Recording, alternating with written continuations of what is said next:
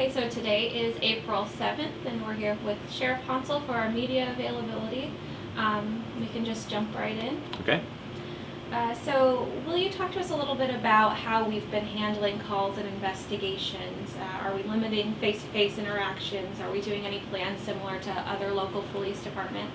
Yeah, so law enforcement throughout the county has taken an approach that we are limiting our contacts with the public. We made this determination about 3 weeks ago when things started ramping up, that Humboldt County Sheriff's Office will do a lot of things over the phone. If it's a non-essential report such as vandalism, property crimes without a known suspect, we're going to refer people to our online reporting software so people can report those crimes online. It's very important that we document those things. You will get a case number, you get everything you would get in in-person contact, but yet we would limit that contact. And so it's important that, number one, people still call us because we're still taking crime reports. If you have a loss or a theft, those kind of things need to be reported. If you have serial numbers, we need to put those into our database and our systems, excuse me.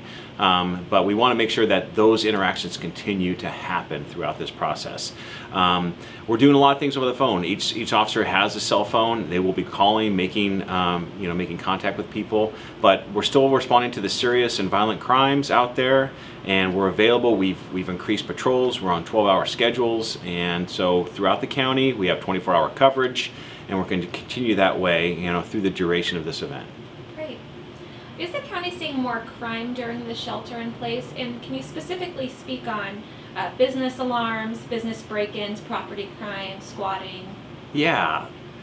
Right now, the Humboldt County Sheriff's Office has not seen a huge increase in crime. Actually, we've seen a decrease in calls for service and crimes reported to us. So we're happy about that. Even the criminals are sheltering in place right now, it seems. So very, very happy that that's occurring. We want to continue that way. And so we're not seeing any kind of significant increase in calls or reported crimes. So we do have a lot of proactive law enforcement officers that are out patrolling during this time, looking at commercial businesses, because we know that there's places that are closed, and there's some vulnerable buildings out there. So we have increased our patrols. We're being as visible as possible, and we're responsive. Since we don't have a lot of calls for service, when there's a call that does happen, we're there quickly, and we're being very, very responsive. Great. Can you specifically speak on domestic violence and suicide during this COVID? Have we been seeing more of those sort of cases, and what are we doing to support those victims? We recognize the fact that right now there's a lot of tension in the air, there's a lot of fear and a lot of anxiety that's going on. And so I think that that's reflective, by each individual is experiencing that, and then also translates into family tension and things that occur in the office. And so I think people have to be cognizant of that. There's a lot of resources out there, a lot, for people to call in case they need some help. There's helplines, there's, mental health has a helpline. All those information is available to us, and so you just have to research it, call those numbers to reach out for help at this time.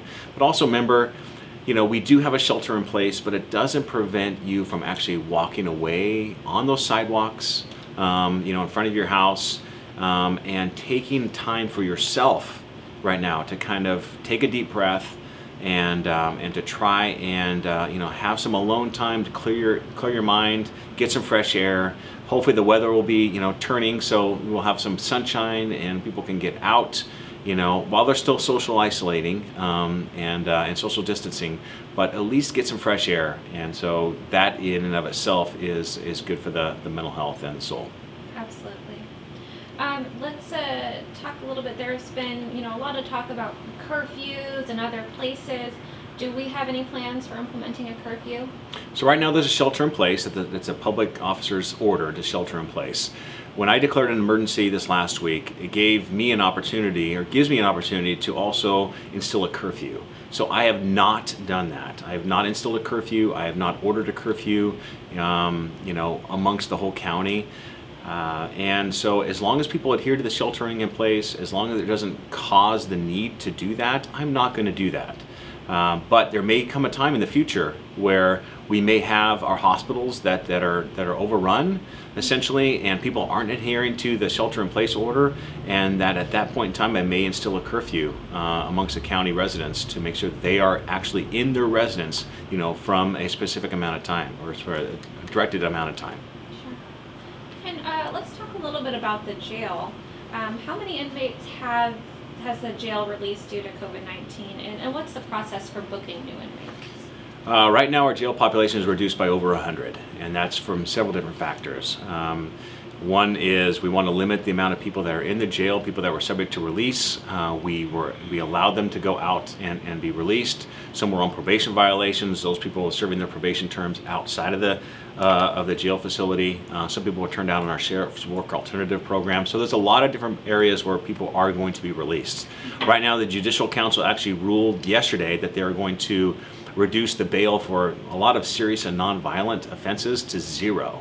And so we could see more reduction in our jail population because the Judicial Council lowered their bail. So we're working with our courts right now, working with our DA, working with our correctional facility, trying to determine who else would be released based upon that state ruling. So there's a lot of factors that are going on right now to reduce the jail population, so some local, concerns or some local measures taken, and also some state measures have been taken. So in the meantime, we do screen our people that are coming into the correctional facility a whole lot differently now. So instead of coming into the facility, we are actually taking a nurse to our Sallyport area, outside our booking area, reviewing everyone, making sure that they don't have any kind of symptoms or reason or alarm for them that may be infected with COVID-19. And so if they do fit our screening criteria about entering the facility, at that point in time, then they're processed, they're booked. Some people are just in there for temporary reasons, like drunk in public, under the influence of drugs. They're sobering up and they're going right back out. If they're serious or violent, then what we do is we house them in a quarantined area of the facility for 14 days. After their 14 days, then they're put into general population. Okay, thank you. And then finally, I know we can't speak specifically on the number of homeless persons that are confirmed to have COVID-19 because that's not really your area of things, but can you speak of what we're doing in general as a response to help the homeless?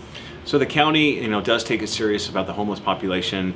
Having, they're underserved, and is part of our priorities and goals to service the homeless population that are 65 and older and that are vulnerable right now. That's our priority, to make sure that they have opportunity to get to housing, but also the ones that are homeless, that have tested positive, or that need to be in isolation because of their close association of someone tested positive. They have symptoms, or they're part of that vulnerable population. We are housing them. So there's a hotel here in Eureka that we have actually secured rooms.